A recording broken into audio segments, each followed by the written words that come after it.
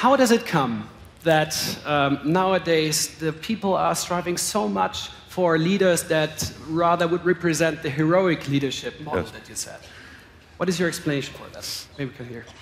And I've done some research on the cycles in which we look to heroes to save us, and when populism comes in and out, which is a manifestation of this. And one of the proxies that I've found is superhero worship, literally. And comic books, in fact, got their start in the wake of the Great Depression. The first comic book ever was Superman in 1938. And you can actually see the trend lines in the comic book industry and superhero worship, whether it's in print or in film, following economic cycles. So for instance, they got resurged in the United States in the wake of 9/11 and again after the 2008 economic cycle. So it seems to me that there's a relationship between when we see our challenges starting to exceed our capabilities as a society, which is of course more and more prevalent in the digital age as the pace of change is accelerating.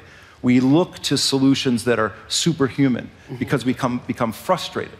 And then, of course, you get the ability for politicians to exploit this with populist politics. But you would suggest then to rather see the we than the I to overcome these obstacles? And how would you say, or how much part of leadership then nowadays is also about following? Well, and don't get me wrong, I think the key in leadership is to create a compelling vision. And that, is, of course, has to come from somewhere, right? But leaders can't do anything without great followership, right?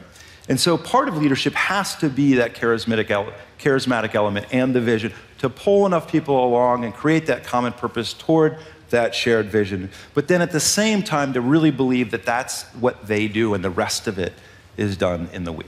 Great. Thank you very much, Thank you, Ole. Jeff Eggers. Thank you.